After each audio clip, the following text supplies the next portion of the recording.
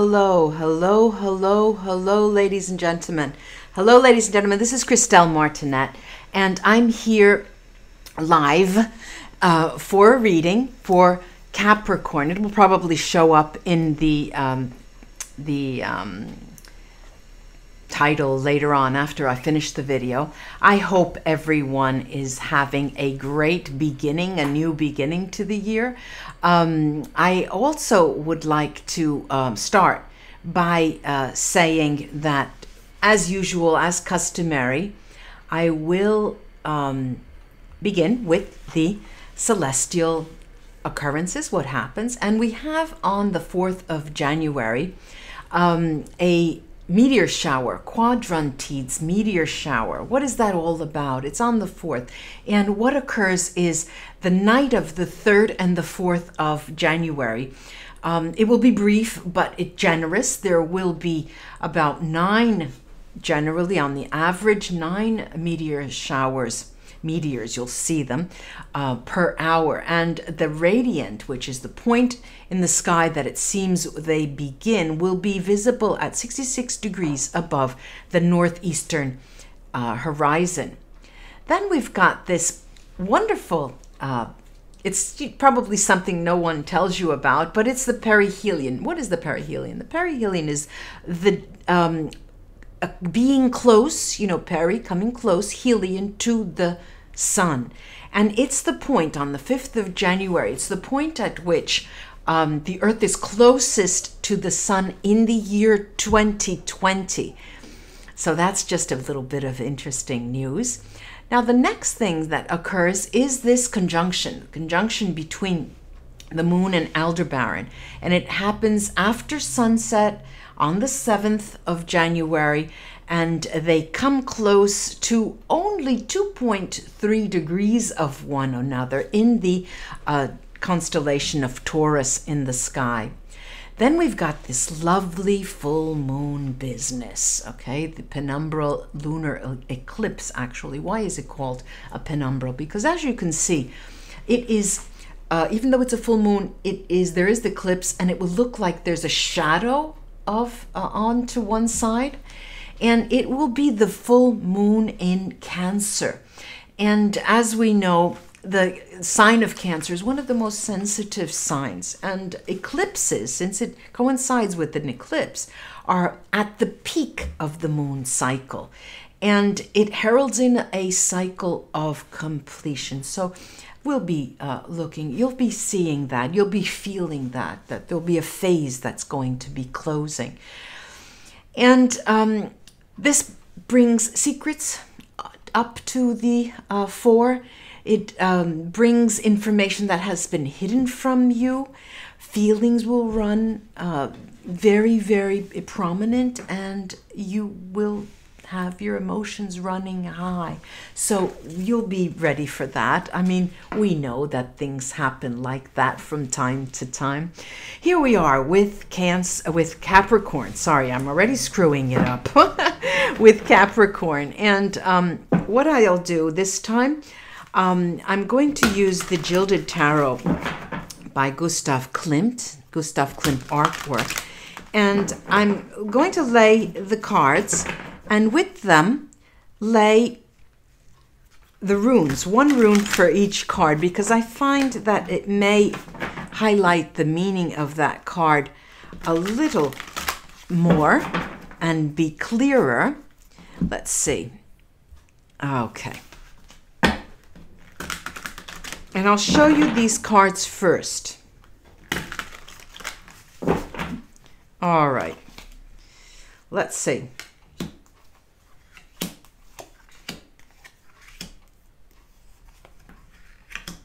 Put that like that. Okay. There you are. Now, I've got the 4 of coins. The 4 of coins.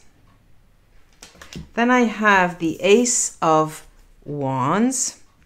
The Ace of Wands. Then I've got the World card. Also, the Magician. Capricorn, lucky you. Look at all this stuff. The High Priestess. The High Priestess. And the Two of Swords. What is happening here? Well, we all know that. We all know. This is my interpretation. This Four of Coins is the you like the phoenix coming up, resurging from your ashes. Now I'm going to put a rune for each card, and the interpretation will flow from there. Let's see.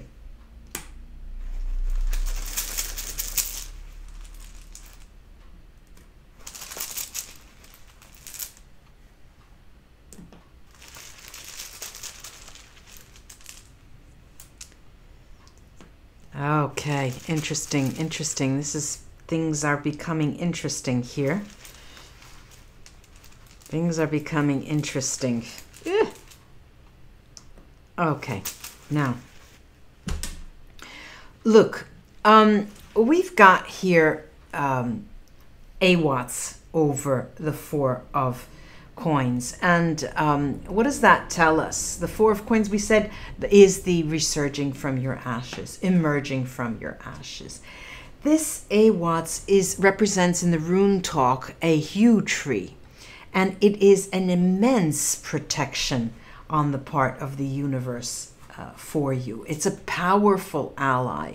This need, Capricorn, to reinvent yourself is completely protected by the universe. So bear that in mind. This Ace of Wands, this extremely phallic, I like to say, and powerful Ace of Wands has Otala. And what does this tell us? This talks about our possessions, ladies and gentlemen, Capricorn friends. It talks about things that money can buy, and it talks about you being consumed by a vision that you have, an action that you want to take now in these 2-week period. And you will, your mind doesn't go off track 1 second during this period in terms of your goals and your vision. Then over this moon card, I've got the rune called Need. And what is that all about? It's all about having to, it's a delay. It announces a delay. It is the world card, and the world does talk even about travel. It does talk about completion of a cycle. And lo and behold, the rune tells us, okay, you need to have patience. You need patience, and there are constraints. And so this tells you that yes, your vision will go forward, yes, it will be delayed, but there are certain things that occur that will make it delayed, things that occur that will stop your fast moving vehicle forward, because there's a learning cycle. There are certain things that you have to learn before you can go forward, Capricorn. Then I have here Ingvats in right over that magician. And what's interesting about this is that it talks about successful conclusions, ladies and gentlemen, Capricorn friends. It talks about the how can I put it? It talks about final sensation of relief. You feel finally, oh, things will be happening, and you feel relief. It can signal, like I believe for you, Capricorn, a milestone, an actual milestone. This moment is going to be a milestone for you in your life, which is, a big yay.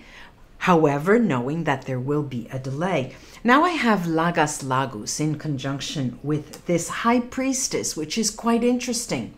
And it's a double whammy, because we know that the High Priestess is all about knowledge of a higher domain, at a higher domain. And Lagus is also about intuitive knowledge. It's also about independence as well, interdependence, intuitive knowledge, and knowing where your position is in the network and scheme of things. What's interesting about this, there's a number of different things that are interesting here, because it talks about success. Of course, it talks about success. And it talks about success in learning. So if there is a delay because of things that you have to learn, it does point to you in the road of success, Capricorn. And I like it. And I do like the runes highlighting the cards, because they really clarify each card. Now I've got the Two of Swords, and on the Two of Swords, I've got the rune called Bjork or Berkana, and it talks about fertility, of course. And many of you may be finding out that you are pregnant, ladies and gentlemen, or many may find that you are not pregnant. You are seeking, but then it's not the right time yet, because remember, there is that delay. But it does talk about new beginnings. And new beginnings, however, it's Merk's Day, that are being delayed. So it's really clarifying, because the Two of Swords is a decision card. You're taking decisions now. You would like to take decisions now. However, you have this sensation of a sort of stop and go quality, but it is not. In effect, it is not, ladies and gentlemen, Capricorn friends. It's the announcement of success. Good for you. Good for you. Now, I've got a different deck, which is an Italian oracle deck, and it's called the Oracle of Destiny. And every now and then I like to use this deck with my clients. I haven't used it on camera yet, but let's take a look at what they say. Okay, well, there we go. Interesting. I have 3 cards here. One talks about sorpresa, the surprise. There is a surprise, and we know that. Then it talks about guadagno. Guadagno is earnings, finance. And the last is prudenza, prudence, caution. Err on the side of caution, it means. It talks about surprise. The surprise nature involves finance, and it may involve having to spend too much.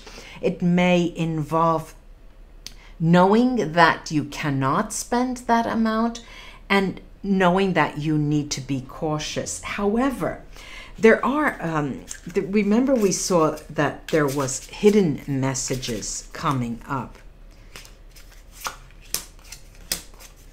Okay, look.